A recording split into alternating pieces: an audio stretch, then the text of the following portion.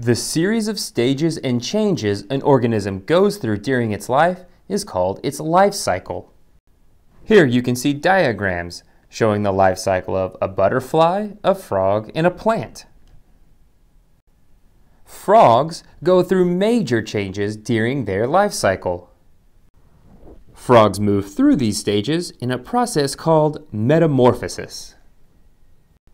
Mature adult female frogs lay eggs, and here you can see an adult frog that's surrounded by eggs.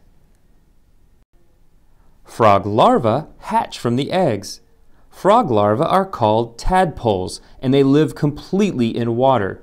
And you can see a tadpole here. It has a tail, but no legs. As the young frogs move into the juvenile stage, they begin to grow legs. In this stage, they're called froglets.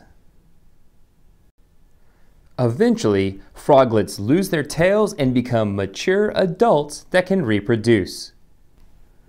So adult frogs lay eggs. Those eggs hatch into frog larvae that we call tadpoles. Those tadpoles grow into juvenile frogs, which eventually become mature adults. And those mature adults lay more eggs, starting the cycle over.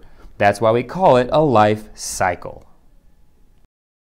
The life cycles of other amphibians, like salamanders, are very similar to the life cycle of the frog.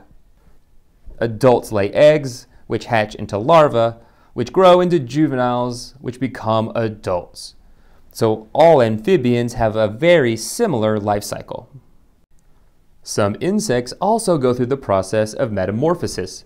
You can see that the frog and the butterfly both lay eggs, and those eggs both hatch into larvae that don't look anything like the adults.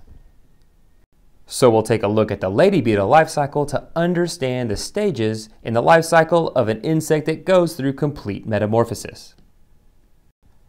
Adult lady beetles can lay eggs, and you can see that happening in the picture. Those eggs hatch into lady beetle larvae.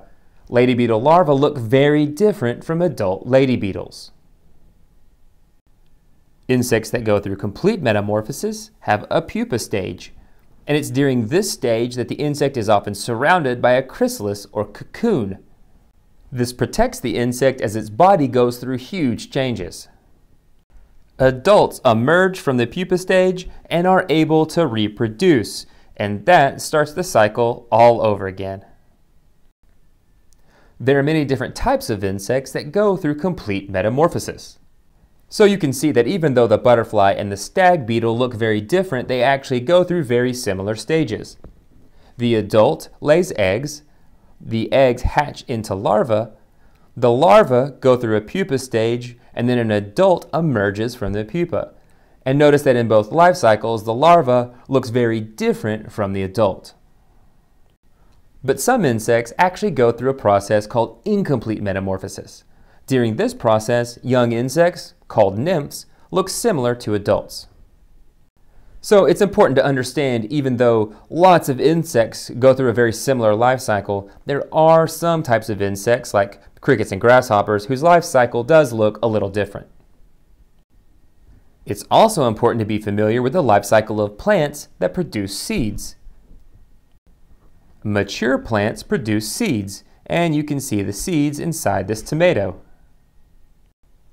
Germination occurs when the plant begins to grow from a seed. So as soon as the seed begins to grow, we say that it has germinated. Once the plant develops leaves, we call it a seedling.